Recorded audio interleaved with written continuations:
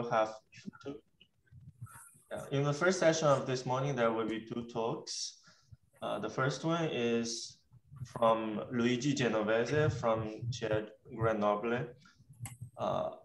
So he will talk about his research on this density functional theory calculations applications that was mentioned yesterday at the last talk by Williamson. So Luigi, please have the floor. Thank you very much for providing me the opportunity to discuss with you some of those achievements. As it had been mentioned, this talk somehow covers some of the topics which were already mentioned by William yesterday evening. So I hope that these will help in clarifying all the further points or to introduce you some of the topics we are still actively working on if you had not the occasion to attend yesterday's talk.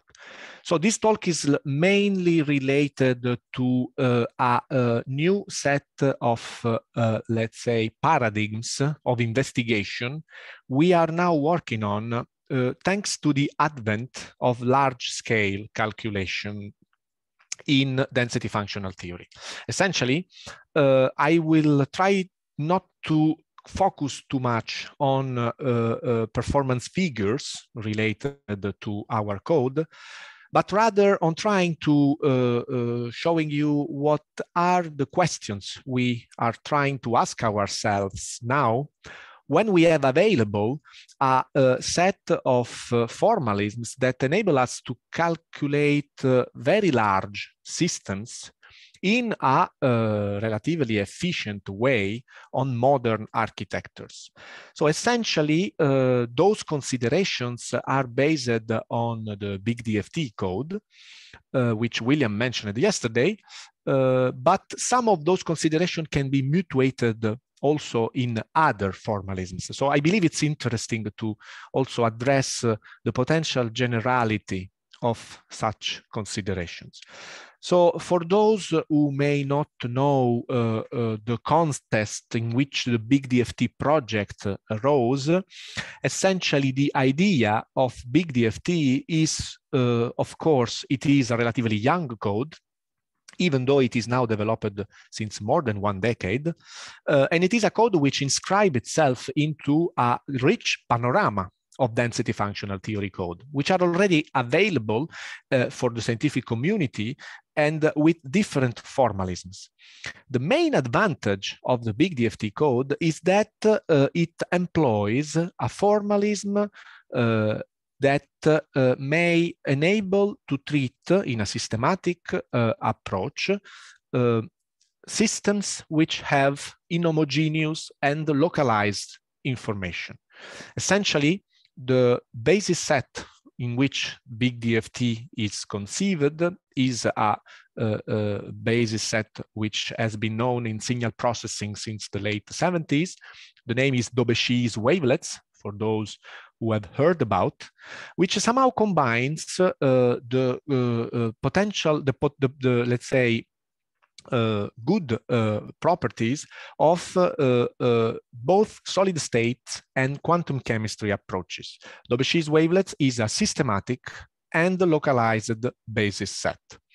Essentially, the advantage of big DFT code is somehow to being able to develop, to express into a set of moderate degrees of freedom, localized and compact information. That is why we have started this project in the beginning of 2008 with the idea of testing the potential advantages of this formalism. We were not knowing where we will go, we were about to go by testing this approach.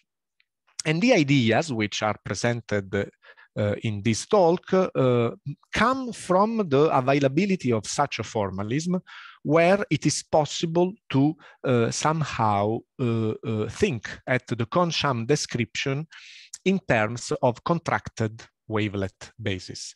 So there will be no time to discuss the properties of wavelets here. The main advantage is that, as I said, you can refine the resolution of the description only in the region where it is needed, and that you can complete your basis set by decreasing somehow the spacing between the different position of the wavelet. So it's kind of localized cutoff for calculations. So regardless of those points, which are mainly associated to the technicalities, essentially the main advantage in this context is related to the usage of this basis to create a linear scaling density functional theory code. So in the context of density functional theory, we can create a basis set, an intermediate basis set, which in turn is expressed on wavelets. This intermediate basis set is employed to express the Kohn-Sham orbitals of the system. The advantage, as this basis set is expressed on wavelet, is that it can be optimized locally with respect to the chemical environment of the system. Essentially, the point is that instead of working directly with the basis, the wavelet basis and the Kohn-Sham orbitals, we work with this intermediate localized basis set. We may think of it as a contracted wavelets basis set, which essentially is adapted to the local environment of the system. As this basis set is constructed by definition within localized supports, the resulting matrices which come out from the Kohn-Sham formalism are sparse, and this paves the way towards the implementation of a linear scaling approach, where the sizes of the system which can be simulated is considerably larger than the one where the Kohn-Sham orbitals are defined on the entire simulation domain. So there are algorithms that are implemented into the big DFT code, where the idea is essentially to first create an optimal basis set, which minimizes the trace of the Kohn-Sham Hamiltonian, and then find the self-consistency by expressing the density matrix of the system, the object which is highlighted here in red, within this basis set. So this is the main introductory part of the approach. I wanted to keep it most concise in order to express what can now be done with such kind of approach. But of course, big DFT has also another set of functionalities which are more traditional and based on traditional cubic scaling approaches in wavelet. So for this, it also presents interesting features of flexibility and interesting performances, but I will not discuss these traditional aspects today. What I wanted to essentially stress is that we had since now more than 5 years, a formalism that enables us to express the density, the electronic structure of systems of many thousand atoms, even tens of thousand atoms. We will see some examples in what comes. But then I tried to ask myself at this time, when we were about to finalize the development of this code, what could be the interest, which may be the mindsets, the investigation mindsets in which it is meaningful to treat an entire system at a full quantum mechanical level of theory. And we will see that such kind of framework, the fact of having localized and optimized basis function, is a kind of an ideal framework to try to extract more information about the system electronic structure than the one that can be extracted via the traditional approach. Essentially, we have at hand a code, or let's say a different set of approximations that can be expressed in the same basis set, and that can enable us to chain different level of accuracy, or I should say different level of precision in the results, that would express the degrees of freedom of the system at a different level of granularity. Now, let's give some of the ideas which I want to somehow discuss today. We wrote a review article in 2016 where some of those considerations were explained, and not only, once again, with respect to the big DFT code, but also with respect to other formalisms available in the community. So what I'm going to present is something that can be generalized also to other large-scale DFT codes. And essentially, the concept is the following. The fact of treating many thousand atom systems open up a new opportunity. We enter into a region. Here in this cartoon, I have written essentially in the x-axis the sizes of the atoms that are the atomistic systems which are treated in different communities. And essentially what is interesting here is that we come from a community, chemistry, material science, computational physics, which essentially treat systems of small scale, let's say below 1,000 atoms. But there are communities which usually employ interesting approaches atomistically for sizes which are traditionally too large to be simulated with DFT. Now, it is possible to bridge those gaps and somehow to connect to different communities in chaining somehow the quantum mechanical description of the system with the traditional approaches which are not based on quantum mechanics that are well established in other communities. So that sounds like a general framework, but essentially the point is the following. With DFT, we can extract insights from the calculation of the system of such sizes in a different way than the one which can be extracted when it only matters of calculate few dozen atoms. Essentially, we don't treat DFT at 10,000 atom regimes in the same way in which we would have treated that for 10 atoms, because there are many challenges that at those sizes will be difficult to resolve. For example, we may ask ourselves if a given DFT functional is pertinent to treat a particular mechanism, for example, an enzymatic reaction, rather than to use a force field that would give us the result in a more rapid way. Or with the DFT, is it meaningful to move atoms and to capture some portion of the configurational space? That are questions which are very difficult to answer.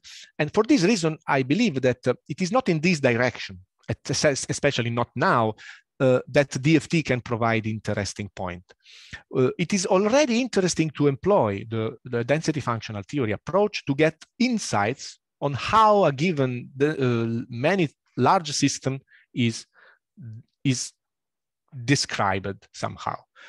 And that explains the reason of the title of this talk. I'm coming to my main point, where the idea is to interpret the electronic structure of a large system and understand out of this interpretation how a system can be decomposed into building blocks which are coherent chemically and physically speaking, and how those building blocks may interact each other.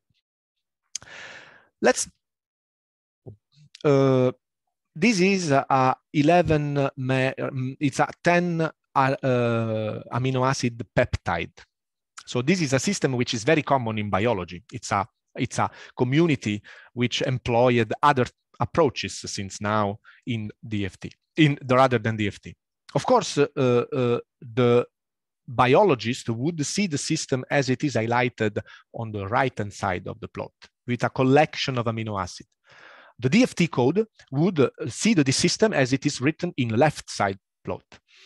But if we have at hand a localized set of basis functions, which would enable us to express interactions of the between the different building blocks of the system, between the different basis functions, we can perform a granular interpretation, a granular matrix where the interactions between the amino acids are written. Here, it's a simple reduction of the Consham Hamiltonian of the system, if one wants, projected into the basis functions associated to the atoms of each amino acids, and that would provide us an interaction matrix. This is a very simple approach, of course, nothing new beyond that.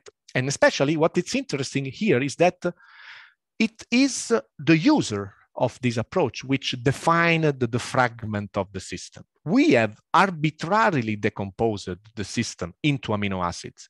And that comes from the natural consensus in biology.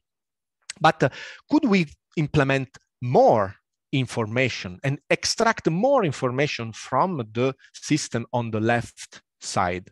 Essentially, is it possible to extract the fragmentation of an unknown system as in an unbiased way, as a post-processing of the calculation? The idea would be somehow to understand if the density matrix of the system contain enough information to tell us how the fragments of the system have to be interpreted in the concept of this reduction of the complexity. So essentially, we come to the main point of this talk. The idea is to consider if the density matrix can be decomposed into idempotent blocks. Why idempotent? Because we all know that a density matrix for a well-behaved system is a idempotent operator. So if a fragmentation may exist, we would like to preserve this idempotency as much as possible, also on the building blocks of the system. Essentially, the procedure would be the following. Let's imagine that we would like to split a system in two. This would be our small system. We split them in two. So we now have our density matrix, which become a 2x2 block matrix. And this 2x2 block matrix is arbitrary, potentially, because we have decided how to split the matrix. And of course, as these are only portions of the full system, they no longer satisfy the idempotency condition. So if we want to satisfy the idempotency condition of the matrix, we should try to arrange the partitioning of the system in the best possible way, in a better way at least, so that we have an indicator, which is just the difference of between idempotency, the deviation from idempotency of this fragment matrix, that provides us how much a given fragment projection would deviate. With this indicator, we can agnostically decompose the system, into fragments and verify if a provided biologically friendly decomposition is also meaningful from the point of view of a quantum perspective. This is also decorated from the fact that the fragments defined in that way have also a notion of chemical order or bond order between them. So with the same approach, by inspecting the off-diagonal blocks of the so-defined, so-decomposed matrix, we obtain an indicator that quantifies the strength of the interaction between the different fragments. So here, that's an example of the different mindset I was referring to before. We had a large system, and we didn't treat anymore this large system as a whole. We employed the full calculation to decompose the system into blocks that are mutually interacting and use such kind of decomposition as a descriptor for the interaction of the system. So essentially, the concept of the complexity reduction is to employ two indicators which are not arbitrary and are expressed thanks to the locality of the approach, employs those indicators to define and divide large systems into chemically meaningful fragments which have a well-defined chemical interaction.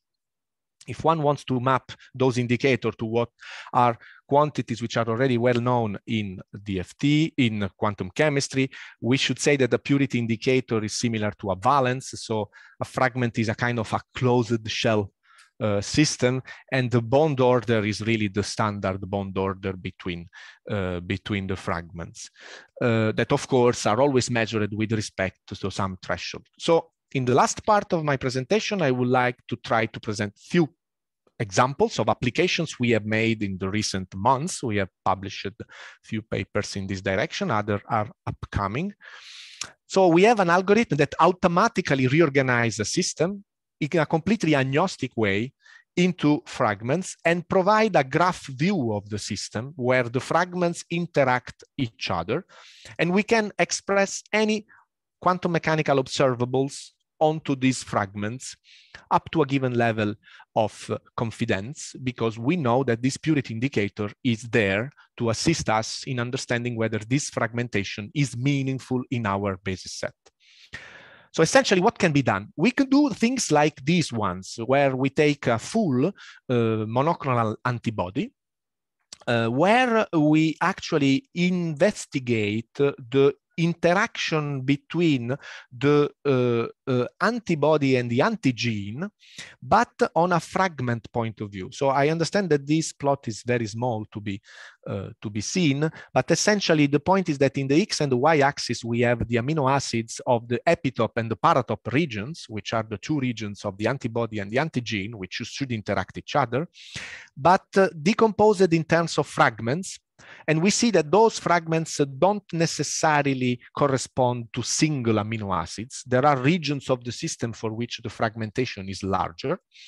And this enables us to identify which are the potential interactors in a biological system. And this is of great importance for those who want to do antibody engineering or to understand the potential impact of point mutations in biological systems, because one can inspect populations of those data. Why I say population of those data? Because such kind of calculation, thanks to big DFT features, can be indeed performed in a relatively moderate set of computational resources. With 1 hour of wall time and 32 nodes, one can extract one single point of this 22,000 atom system. So we can perform, with the advent of exascale machines, thousands of such kind of calculation in the same time frame. So we can perform populations of analysis of populations of these quantities, which would provide us post-treatment of molecular dynamics trajectories, as well as libraries of point mutations effect on the interaction, and similar things. So to conclude, the last parts of my talk is just to say that we were into this, let's say, business when the pandemic came. And this was, I should say, a fortunate situation for us, because we had the possibility to interact with many new groups where we put in application those concepts with the idea of connecting density functional theory results with biological data. Among the different collaborations we are kind of conducting, it would be interesting to briefly present such paper which went out in Chemical Science not 3 months ago, where we collaborated together with William, of course, with people coming from the community of drug design, especially docking and molecular dynamics mechanisms, in conjunction with experimentalists, where we analyzed the interaction pattern of the inhibitors of the SARS-CoV-2 main protease. Essentially, big DFT was able to produce descriptors which behave like that.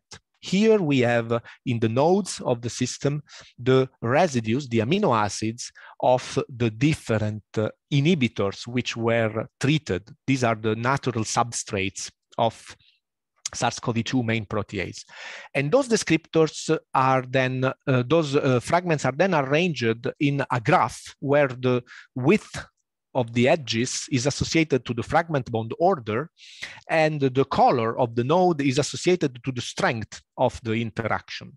By considering those descriptors as another fingerprint of the interaction, we were able to compare among each other different substrates and different inhibitors, which have had different chemical origin. So this was an example about the usage of such kind of approaches, which are completely agnostic because they come from a first principle set of calculations, and are, I believe, relatively different in the way, from the way in which we employ DFT at smaller scale.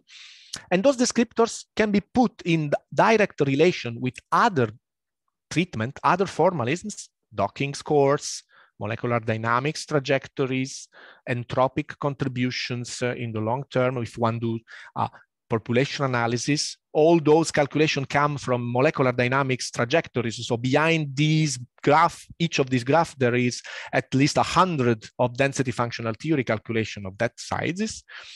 And we can pave the way towards a different conception of these descriptors in the concept of, let's say, artificial intelligence or molecular or neural network in general.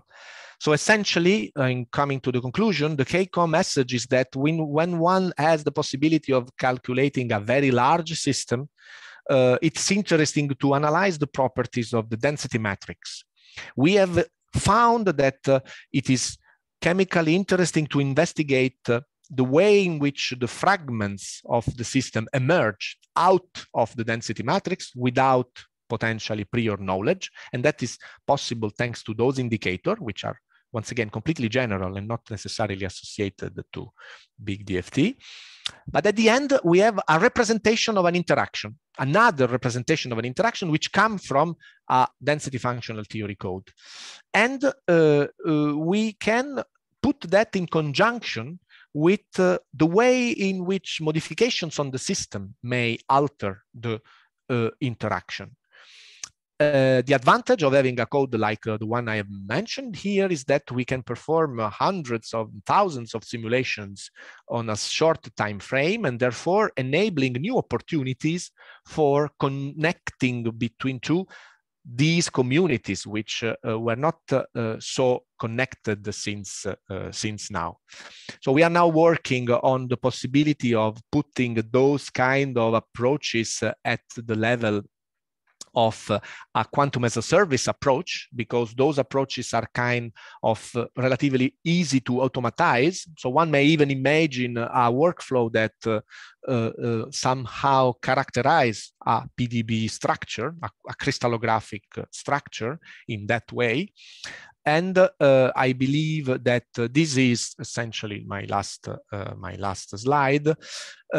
We are actually trying to identify new ways of using DFT. And I believe that this way has proven effective, at least in the recent years when there were this new scientific market, let's say, open thanks to the COVID emergency.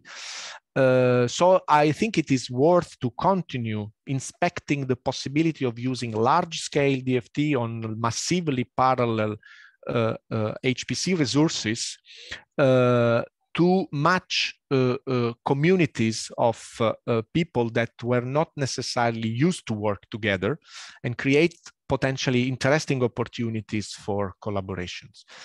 I hope I didn't pass too much the allotted time, so I'm sorry if so. And, don't worry, we started a bit late, so I think it's open for questions. I haven't seen any questions from the chat, so just unmute yourself if you have your questions. Actually, Volker raised his hand, so maybe let him start first. Volker, you are muted. Great talk, sorry. Thank you, I'm sorry I'm muted. No problem. Forgot about this. So I have a few heretic questions. So first of all, this is great work, right? And the heretic questions are just, well, heresy really. So, and I guess there are two categories. Please. One is that now we have AlphaFold, and so we can machine learning everything about proteins, and so we don't need DFT anymore, right? And that's one question. So the second question, which is more narrow, I wanted to ask is about COVID. So this is great that you can actually do simulations in this direction, but what is it that that community actually needs that we can concretely help with, right? So understanding how the subsystems work is one thing, but absolutely, that's treat the disease, right? Anyway, so those two questions. That's perfect. I thank you for those questions, actually, because those are points which I ask myself continuously. Why should they use other tools with respect to the one which already exists? There are two reasons. Essentially, one should interpret those tools not at perfect modeling tools, but tools which help the biologist for making decisions. Let's take this example here. If you want to engineer a drug, for example, I want to engineer a drug, and I want to understand which are the main residues which are important for this drug.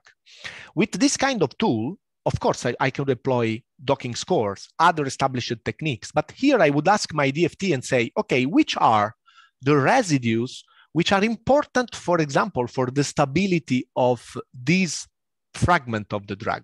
The glutamine P1 of the natural substrate interact naturally with those residues here. If I have the docking or approaches which work with structures, of course I can quantify that by having a look at the distance, but there are many factors contributing to the interaction. Here I have shown the chemical interaction.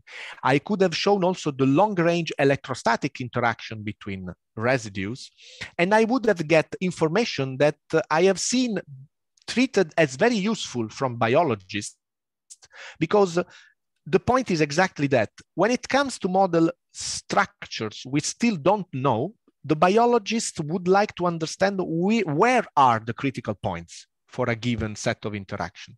With such kind of tool, one can provide some answers to explain where the critical points reside. For instance, I made this example of the antibody engineering. This residue here, the serine 52 of the paratop, for example, is a very strong interactor here. The biologists would know that this residue shouldn't be modified if we want to strengthen the interaction between antibody and antigen. Actually, we have recently applied those considerations to the Omicron variant. If you want, you can go browsing on bioRxiv. You will find a preprint on my name where we have tried to investigate why the mutations of Omicron variants seems to be more dangerous than the one of the Delta or of the wild type. So we have actually employed this playground to try to understand. So essentially, it is a new set of descriptors that may match with previously existing one. I believe that there will be lots of redundancy between this information, but at least here the advantage is that this descriptor is completely unbiased. So if we have a system that is not decomposed into amino acids, or if you have a different set of systems, metalloproteins or something fancy for biologists, from ab initio point of view, this is totally agnostic. May not be the silver ball, of course, but at least I believe it's worth trying. I hope I have answered your question. Thank you. Thank you. Okay, we need to move on to the next presentation. Let's thank Luigi. It's a pleasure. Luigi, there are questions on the chat, so if you get a chance, you may absolutely. Thank pleasure. You. It's a pleasure. Our next talk is from Romeo Amaro from UCSD. He's gonna talk about in situ computational microscopy of the SARS-CoV-2 virus. Are you on the line?